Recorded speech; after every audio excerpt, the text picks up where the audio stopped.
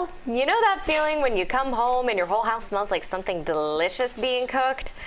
Well, McDonald's is trying to cash in on that. You can experience the scent of melted burgers. You've got the cheese. You've got even onions and pickles. I don't know if I would be a fan of that. But yeah, McDonald's has put all of these wonderful scents in a candle. They've managed to come out with 6 of those. The Quarter Pounder scent, again, features the bun, the ketchup, the pickle, the cheese, the onions. They are not for sale yet, but you can check them out on McDonald's website.